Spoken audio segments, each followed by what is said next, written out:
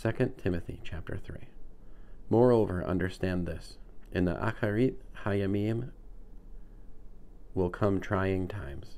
People will be self-loving, money-loving, proud, arrogant, insulting, disobedient to parents, ungrateful, unholy, heartless, unappeasable, slanderous, uncontrolled, brutal, hateful of good, traitorous, headstrong, swollen with conceit, loving pleasure rather than God, as they retain the outer form of religion but deny its power.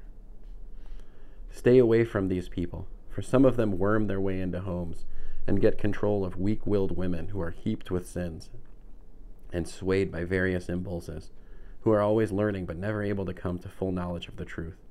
In the same way as Jannes and Jambres opposed Moshe, so also these people oppose the truth. They are people with corrupted minds whose trust cannot pass the test.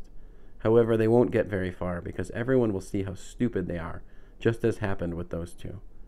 But you have closely followed my teaching, conduct, and purpose in life, trust, steadfastness, love, and perseverance, as well as the persecutions and sufferings that came my way in Antioch, Iconium, and Lystra.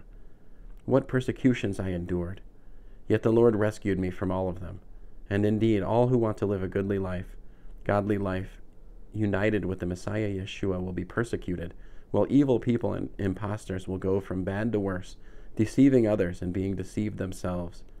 But you continue in what you have learned and become convinced of, recalling the people from whom you learned it, recalling, too, how from childhood you have known the Holy Scriptures, which can give you the wisdom that leads to deliverance through trusting in Yeshua the Messiah.